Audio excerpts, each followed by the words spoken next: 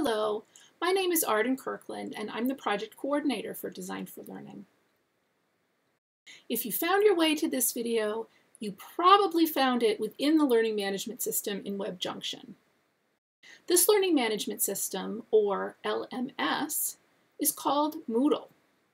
Moodle is open source software developed and used by people all over the world. It gives us an online environment in which we can share resources and communicate with each other, with functionality that helps with our instructional goals.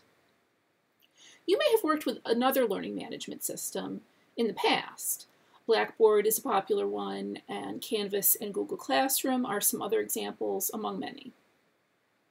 In this series of videos, we're going to navigate around within our own Moodle at WebJunction to get you more comfortable accessing these resources. We'll even turn it into a kind of scavenger hunt with challenge questions to make sure that you try to navigate around yourself. If you're already familiar with Moodle or with another learning management system, you may not need to follow these videos quite so closely. You might want to skim over the transcripts to see if we cover anything you don't already know. And do try the challenge questions.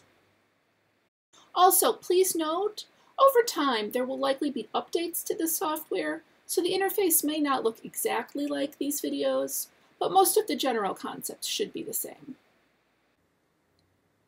To follow along with these videos, it may help to have two windows open simultaneously, or to use two devices simultaneously. From the page in Moodle where you're watching this video, look for the top navigation bar, and then right-click or control-click where it says My Courses.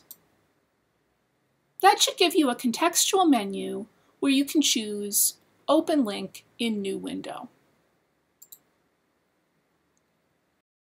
That way, you can set up this window to follow along and navigate yourself while you're watching the videos. You can stack the windows how you like so that you can go back and forth between them. We'll stop this video here in case you want to set that up. I'll see you in the next video.